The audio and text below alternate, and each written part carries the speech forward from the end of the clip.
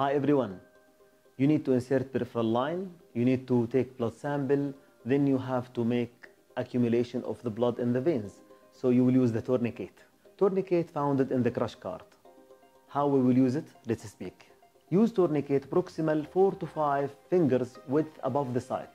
Apply the tourniquet so it will be removed by pulling one end with a single motion. Either you are using this model or this model. The idea actually is to make sure that you are familiar with the tourniquet you are using. Either you are using like the tourniquet which is reusable, the disposable, or maybe you don't have and you have the gloves, that's fine. But make sure that you are not leaving the tourniquet more than 1 minute in patient's hand. The other point, you make sure that you can release the tourniquet in one touch only.